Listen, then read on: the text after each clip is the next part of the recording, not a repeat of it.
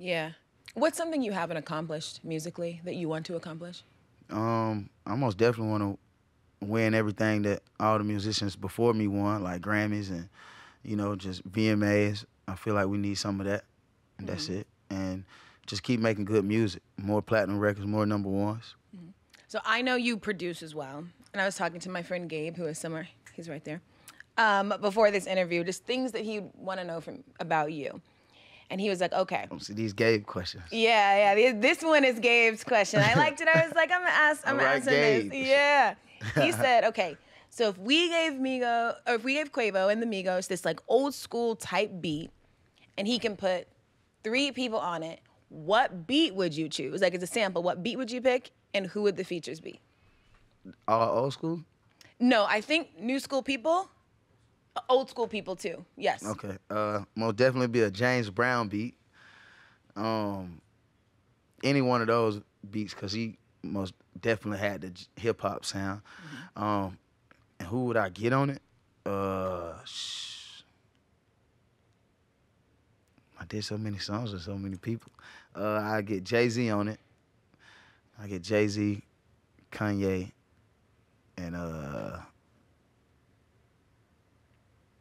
Kanye and Drake. Jay-Z, Kanye, and Drake all on one song. I'm sure that would be an interesting song. Yep. For a variety of ways. But I mean, I think if 3 of those people are on a song, I don't really think it could go wrong. Lose. The final product wouldn't go wrong. I don't know about the creation of the song, but the final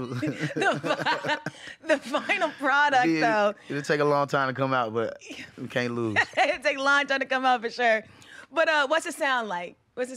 I'm not asking you to rap this time, but just give me what that song sounds like. Because I think it's really interesting that you produce, but I don't feel like you talk about the fact that you produce a lot. I don't know what it sounds like. If I'm just the producer, I'm gonna just cook the beat, and I just want you to just lay this track. I just want you to just go in.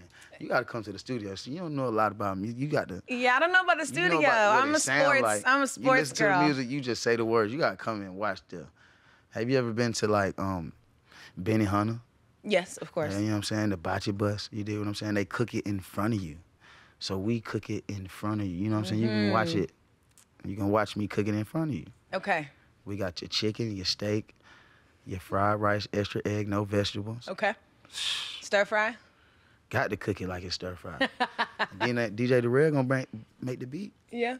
Oh my God. So that's the season.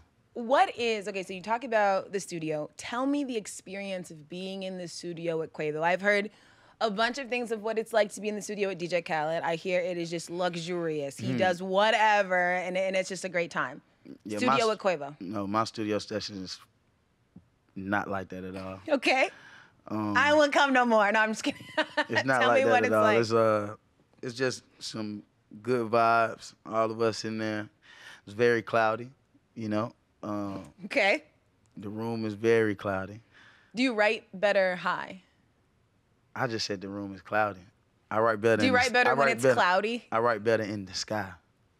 Yeah. Okay. I write better in the sky, and I just make sure that somebody got some crazy beats, and then I'm just ready to go.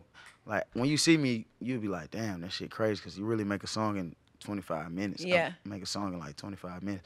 I only got to do the first hook and the verse. You know, the rest of the boys come in and go crazy. Yeah. And vice versa, they do the same.